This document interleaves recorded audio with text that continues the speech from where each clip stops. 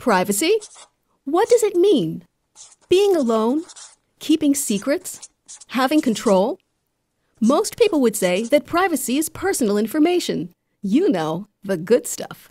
And most people would agree that personal information is a big part of our identities. In the real world, this isn't a big deal, since we more or less can control what we say and to whom.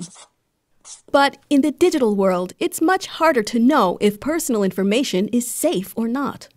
For example, what would happen if someone logged onto your Facebook account and changed your status from married to single?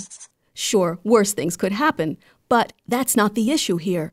What I want to know is, do you use the same password for Facebook as you do for your mail account? The same inbox where you keep details to your bank accounts, business applications like Salesforce, company secrets, you name it.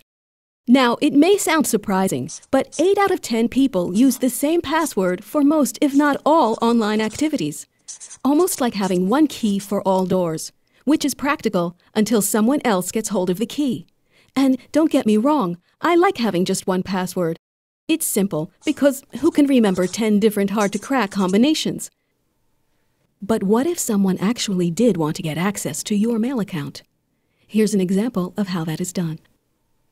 First of all, finding your actual mail address isn't exactly rocket science. Then it takes about 5 minutes of online search to find out about your hobbies. For instance, where you work out. After that, a simple phone call is all it takes to get hold of your password.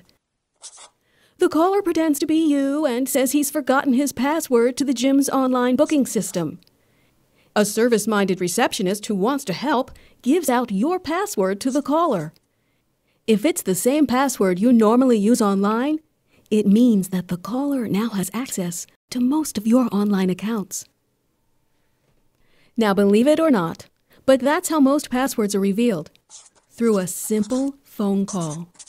A good example to prevent this from happening is to use something called one-time passwords. Let's say you want to log on to your mail account. As always, you type in your username and password. But instead of logging on, you'll be prompted to enter a one-time password. A password that will be delivered by text message to your phone. Type it in, and that's it. With this solution, you can continue to use the same password you like so much. You just combine it with a one-time password solution. You can also use a mobile app password generator or hardware token. With solutions like these, you can rest assured knowing that all your online information and everything that comes with it is safe. So what does privacy mean? Well, it doesn't really matter, as long as it's yours. Check out Nordic Edge One-Time Password Server.